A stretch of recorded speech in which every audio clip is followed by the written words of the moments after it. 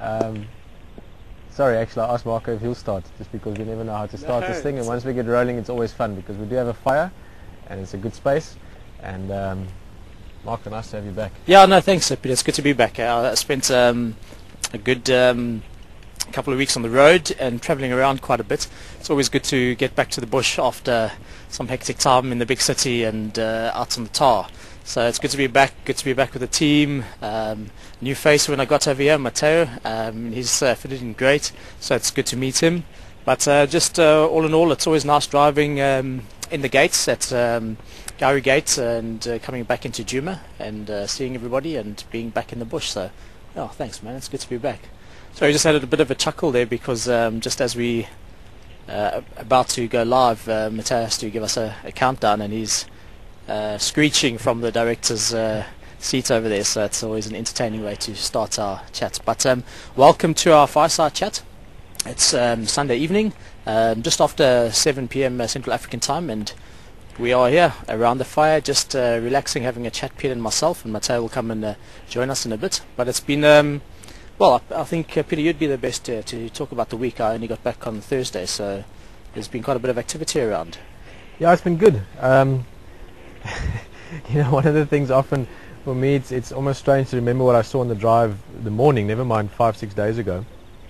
So the timeline of it can sometimes get a bit confusing when you're live out there. I tend to forget some of the things when you sit down later on, but we've had in general an incredible week with first and foremost with Wonky, the elephant that's been around lots. I mean, you've seen some of it since you've been back. And also just lots of great elephant viewing. We've had fantastic leopard this morning, buffalo. We had that massive big herd with Rex and Alex on drive. So it's been very good, typical Selby Sands winter game viewing. I've had an incredibly interesting week or two as well from a personal point of view. So yeah, it's been good. With that buffalo herd, because that was on the day that I just arrived back. They were down at the Gowrie Pan, weren't they? At Sydney's Dam. At Sydney's Dam, okay. Sydney's Dam. No, it's just the reason I ask is with a big herd like that moving through the area, and it's been a question that a lot of people have been sending through is with regards to the water situation in the reserve and the water holes. And just a big herd like that's got to surely put quite a bit of pressure on the water sources that are available for us out here, or for the wildlife. Yeah, big time. When we were talking about... I'm very sorry, but in the end we are all here and it's all live. Matteo, do you mind just turning the speaker down a little bit? I can hear myself talking, and it's a bit weird, but Matteo is sitting literally over there and Alex is just behind the camera over there, so it just makes it much easier. Thank you, Matteo. And yeah, we were talking about it the other night. Actually, I was over at Paul Kruger's camp, and a bit of a story about it, but there was a guy there from Texas who farms a lot of cattle, and we were talking about how much water a cow can drink when it's very thirsty and so on. But even if you just take, let's say, a very small amount, those buffalo probably drink, in a rough calculation, 20-25 litres of water per buffalo, a bit more than that, but let's just keep it low down. And you're talking about 2,000 buffalo, that's 5,000, 10,000, well, 5,000 litres a day, about, I think. Yeah, it's a large amount, and not only that, the impact it actually has on the water hole itself, churning up all that mud, and you often see the animals coming down to the water holes afterwards. And I'm sure a lot of our viewers out there have actually witnessed that. As soon as a big herd comes down to the water hole here with the cameras, afterwards it's pretty much just sludge, and then maybe some waterbuck come down, some impala come down. They just have a bit of a sniff around, and they decide to head off somewhere else and see if they can find some fresher water. And that's, I think, the best example of animals testing and being, I wouldn't say fussy, but being clever enough to get the best is definitely the elephants, and Wonky has been a prime example over the last couple of weeks. Just with as soon as they start pumping water into the pan, I'm sure he hears it, so he's down there and he's got his trunk right over the pipe, just sucking up the fresh water as it comes out, and definitely taking advantage of all the fresh water coming to the pan. Yeah, it's been interesting. I mean, and it's even other animals. When the water's coming out, you notice impala and things all standing around there.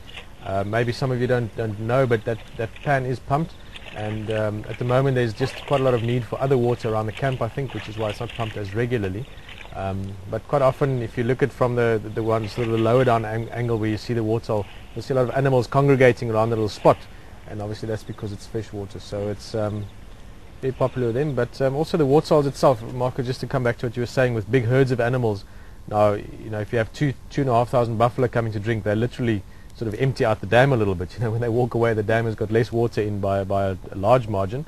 But also elephants and just everything from the bird life to everything else. Obviously, the more animals drinking from a waterhole because there's less other water available. A dove drinks a couple of teaspoons worth of water, but there's a couple of thousand doves probably a day that drinks there. So it puts a bit of strain on it, but it's normal. It's winter. 50 or 100 years ago, there would not even have been water in this specific area during winter. So the fact that there is water means there can be more animals around, and they can utilize the habitat, which is in good shape. So yeah, no, and it's actually a good thing to remember. Just speaking on the side of the animals are going to be coming to the water holes, and it's definitely a prime location to spot game. You as a person that would come out visiting Africa, people always ask, Peter, what is the best time of the year to come to South Africa to go on a safari? And it's not really an easy question, but on the game viewing side of it, just based on the subject that we're talking about now, short supply of water, it's going to be an area where animals congregate, so a good chance of spotting game out over there. So on the mammal side of it, it is most certainly a good time of the year to come out in the drier months. But then again, summer offers a total different experience, doesn't it?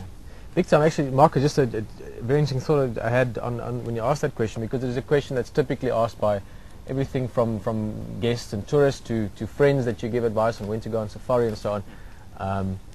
And speaking of questions, we are going to get to some of the questions that came through from the viewers. When we spoke about enough food around just now, I was thinking about someone asking about biltong and what kind of meat gets eaten out here and so on. But just quickly to get back to that, the best time of year really is any time of the year. To come out and there's never a bad time to go on a safari, to use the traditional term, or to go and experience the bush. That really is something that we've proven now by going out every day.